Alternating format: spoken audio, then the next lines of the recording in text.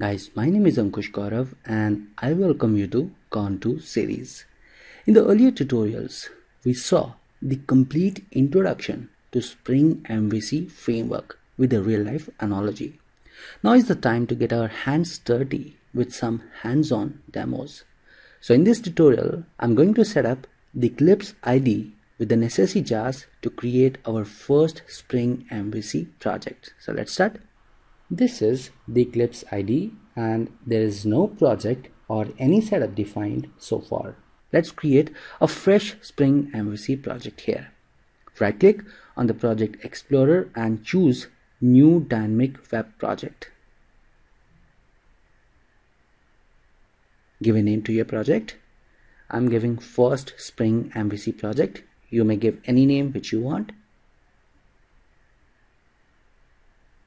And click on finish. So this is the basic setup which Eclipse IDE has created for us. Now to use Spring MVC framework, we need to have Spring related jars onto the project's class path.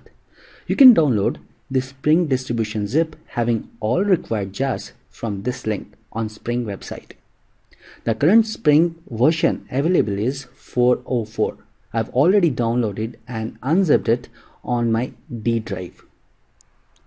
In my demos, I usually do not stick to any particular dependency mechanism system for downloading jars. Rather, I download all required jars manually and then place them on the project's class path. But if you are comfortable with any particular dependency mechanism system, say Maven or Gradle, you may visit this link to get more information on the exact paths or dependencies needed for a Spring MVC project. Alright, let's go through the Spring's distribution directory structure which I've extracted on my D drive. You'll find all required jars in its libs directory. So what we'll do, we'll include all these jars in our Spring MVC project's class path by copying all these jars in project's lib folder like this.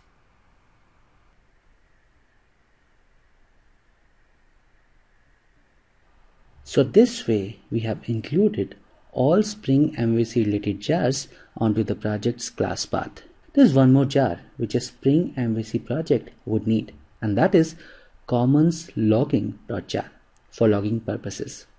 You may download it from this link.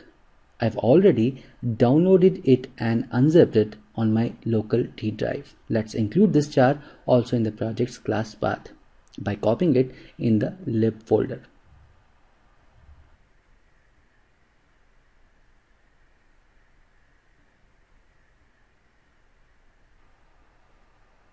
Last but not the least, we'll need a web server. Any server supporting servlet JSP technologies would be fine to us. For example, Tomcat Apache, WebSphere, WebLogic, Glassfish, JBoss, etc. etc. You may use any server you like. I'm going to use Apache Tomcat server in all my Spring MVC demos. You can follow these steps to download and install Apache Tomcat server on your computer. I've already followed these steps and installed it on my local D drive. You also follow these steps and install it on your computer too.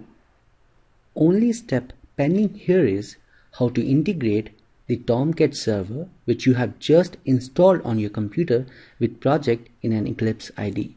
So that once you are done with developing the web application using Spring MVC framework, you should be able to run it on the server from within an Eclipse IDE. In the next tutorial, we will learn how to integrate the Tomcat Apache server with an Eclipse IDE. Guys, thank you for liking my tutorials.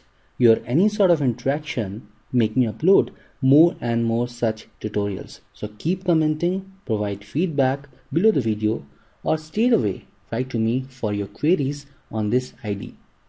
Please like the video if you really liked it, and don't forget to subscribe to my YouTube channel Contour series to get all updates on my latest video tutorials. And I'm going to catch you in my next tutorial.